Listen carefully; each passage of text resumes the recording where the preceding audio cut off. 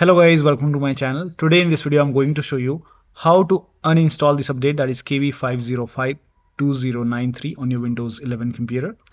Now before you uninstall this update, let me inform you that uninstalling Windows update is not recommended, but after installing this update, if you're facing any problem and if you want to uninstall it, then you can follow the steps shown in this video. Now you can open Windows settings, and then once you open Windows settings, go to Windows update and then click on update history, and then scroll down. At the bottom you will see an option which says uninstall update. Click on it. On this page you will see this update, that is KB5052093. Click on uninstall. Again click on uninstall. Now this process will take some time, so just let it complete.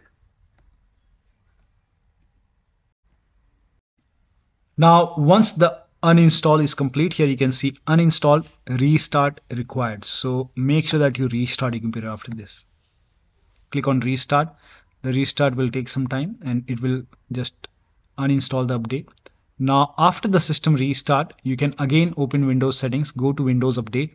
Over here you can see pause update option, because if you don't pause the update, it will install the update once again. It will automatically install it. To stop the automatic install, you can pause the update for maybe 1 week or 2 weeks or 3 weeks. You can select the period which you want, and then once you pause the update, you can start working on your computer.